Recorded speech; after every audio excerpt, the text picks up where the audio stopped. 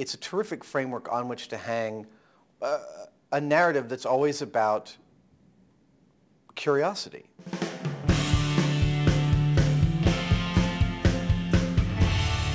Hi, I'm Matt Welch, editor-in-chief of Reason magazine, and I'm here in Las Vegas with Adam Savage, the co-host of the great show Mythbusters on the Discovery Channel, which has been going on for 7 years now? 7.5 years we've been filming it, yeah. Tell us about the genesis of the show. How did it come to be created, and how did it sort of take off like it has? It remains the most startling thing that's ever happened to me. I was working as a special effects technician in San Francisco in early 2000s, and Jamie Hyneman, who I used to work for and remained friendly with, called me up in the spring of 2002 and said that he'd gotten a call from the Discovery Channel, said they were casting a show called Mythbusters. They wanted a couple of guys who were interested in building experiments and testing stuff on a show. And would we send in a demo reel? And would we send in a demo reel the next day? And I said, you know, this sounds interesting. And I went in with a video camera, and Jamie's shop assistant, shot about 2 hours worth of video. What did you build and blow up? We actually, we discussed a myth. We discussed the lawn chair Larry myth. They said, discuss a myth like the balloon chair guy. So we spent 15 minutes talking about him. And then at one point, I know Jamie has a fire cabinet. So I said, let's blow something up. If you look at the demo reel now, it looks exactly like the show, because we're in the same shop, we're in the same space, and we're doing the same stuff. Lighting this bunch of fireworks on a metal stand, and then we run away because it set part of the shop on fire. And Discovery went nuts for it. They showed up 3 weeks later. The production company showed up 3 weeks later to start shooting the pilots. We did 3 episodes in the summer of 2002, and we haven't stopped shooting since. It's now 171 hours of programming. Wow. Yeah. Now, you had a long sort of career or personal life of building stuff, working in special effects, but had you been interested up until that moment in actually trying to debunk myths and sort of like unbuild things? And no, the myth part is a scarecrow. We always say, nobody's ever emailed us thanking us for the groundbreaking work in urban legend research we're doing. Yeah. I definitely feel at this point we have a real insight into what makes urban legends and great stories propagate. But for the most part, it's a terrific framework on which to hang a narrative that's always about curiosity.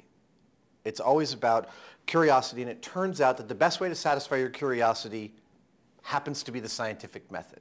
It happens to be see what you can learn from doing this, build on that to build the next thing. And the scientific method happens fortuitously for us to grid perfectly on top of a narrative arc. And I mean, that's the arc of every episode, is we're trying to figure out how something works by continually testing it and building our knowledge on what we've learned before. And we're still thrilled by doing that. In the process of doing that, has it sort of changed your ideas about the propagation of myths or about society and the way people, has it changed your politics in any way? It hasn't changed my politics except to make me more politically active, because I realize that I'm a voice that people pay attention to. I'm very cognizant now of the very unexpected role we play in educating children.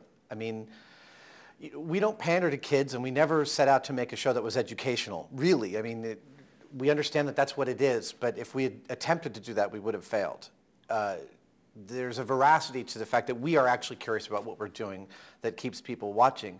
And we're now getting emails from people saying that they're graduating from college having grown up watching our show. Wow. And been inspired to go into the sciences because they watch Mythbusters, which is, I mean, it's humbling and bizarre and amazing and thrilling. What's the sort of future of this? Are you just going to keep doing it until you get bored or they kick you off? The show is still doing fantastically. We are still leading our demo in our time slot on Discovery on advertising-supported cable. After 7 years, our viewership stays beautifully, beautifully stable. I like to point out that our ratings died during the presidential debates, but didn't budge during Game 1 or Game 7 of the last World Series. Oh, wow. It's a very specific viewing audience type thing. And the show's still going strong. We'll keep doing it until they lock the doors, and it doesn't look like there's any end in sight.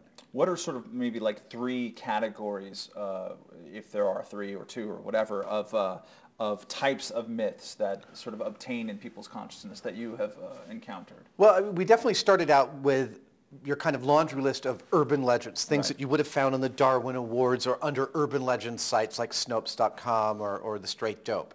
But we have branched way out from that, realizing that movie physics, the way movies perceive the world and lead you to believe that every car that goes off a cliff will blow up into a fireball, that's very fertile territory. There's idioms, idiomatic phrases like slipping on a banana peel, finding a needle in a haystack. We're just actually looking at doing another one where I want to test wild goose chase. I want to see Jamie stealing candy from a baby. And then there's the prevailing wisdom about how things work, like the 5-second rule, which actually, is one of those things when you start to go look at it, there might be something really interesting there. Is that you drop the pacifier on the ground? And, if it's only been there for 5 seconds, we it's call that the probably 3-second fine. rule in Yeah, our household. And exactly. I think it's going down to 2 in 1 second. We just did double dipping, for instance. That just aired, I think, this last week, and we showed that there was no ill effects from double dipping. The amount of bacteria that you impart back to the salsa by biting a chip and putting it back in, negligible. Having worked in effects and sort of being a participant in sort of 21st century technologies and whatnot, do you get the sense that people, because they've done their own photoshopping and are on the internet, are they given more kind of skeptical tools now, or is it more that the technology has made it easier to fabricate things? Oh, that's a good question. I mean, obviously it's both. I think we're always asked, are you guys running out of material? And I mean, having just sat down and gone over 160 stories, it'll carry us 2 seasons ahead at least. We're not running out of stories, and we say we're not going to run out of stories until people stop believing stupid shit. And that's never going to happen. People are still just as gullible. And a good story is a good story, and you want to pass it on even if you're not quite sure it's true. I like to imagine that the web is providing people with more, well, no, actually, of course the web is providing people with more tools to be skeptical, to cross-check their facts. Not everyone is doing it, but because the web provides so much information on a first-order retrievability to everybody, people can go and check their facts, and they can go, I mean, honestly, I know that a lot of my fact-checking has to do with just reading the style of the writing I'm reading on a website. Yeah. I can smell bullshit just by how badly written something is sometimes. It's not necessarily about, that the facts are wrong. How many times they use "of course" and "naturally"? Yes, or you need to keep an open mind because this is the only interpretation there is for such a thing. Yeah. Well, that's great. We have a limited time window on the internet and YouTube and whatnot. So I think we'll wrap up here for ReasonTV. I'm Matt Welch.